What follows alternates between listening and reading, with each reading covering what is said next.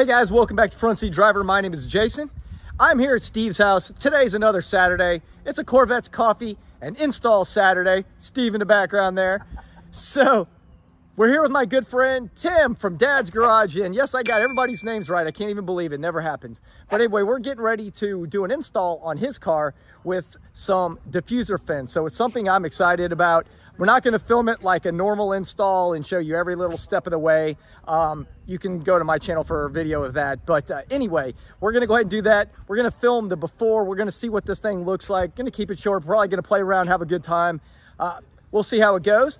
But anyway, stay tuned. Let's see what this thing looks like.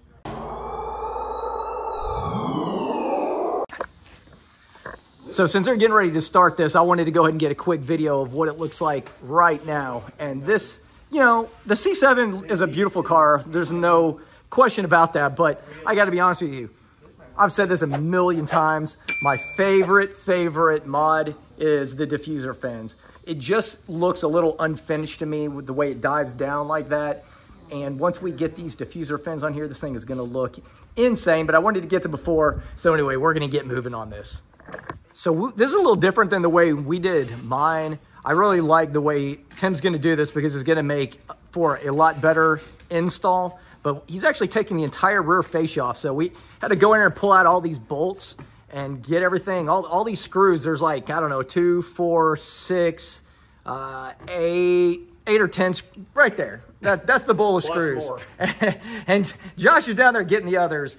And then we had to pull out the rear deflectors, reflectors, and now we're going to go ahead and pull the back of the rear fascia off. And I'll show you kind of after a while a little bit about what he did on that, because I got to tell you, I think it's more time consuming, maybe than the way I did it. But I got to tell you, you're going to get a far better fit than what we were able to get the way we did it in my video. But anyway, he's going to get this thing pulled off, and then we're going to take a look at how he installs those.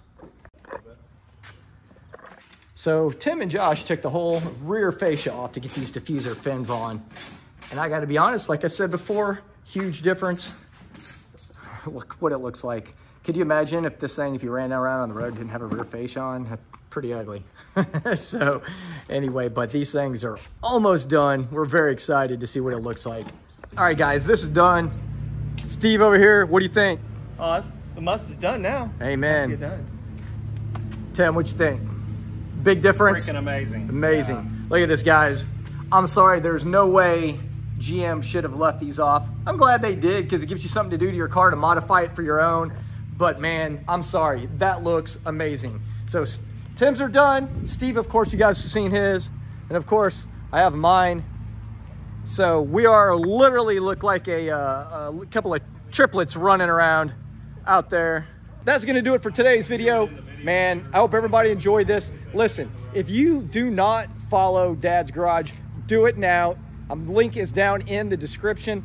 Obviously, if you don't follow Protective Dad Pranks, you're one of the... Dude, he has over 100,000 subscribers. Go follow him. Be one more, man. If you don't follow me, Front Seat Driver. If you like this video, hit like, hit subscribe. Anyway, that's going to do it for this week. I hope everybody has a wonderful week. Peace.